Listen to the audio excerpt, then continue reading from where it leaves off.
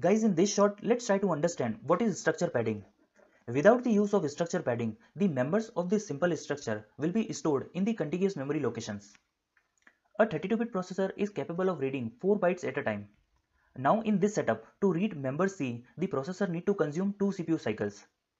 Here the problem is to read 4 bytes, which is possible to read in one CPU cycle by a 32-bit processor, still we need 2 cycles, which is a waste of CPU cycle, which is quite costly in some of the real-time applications and could increase the CPU latency.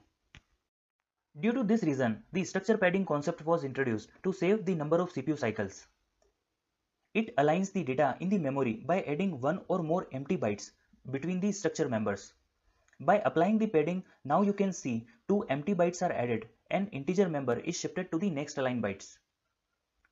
By this arrangement, now we need only one CPU cycle to read the integer member C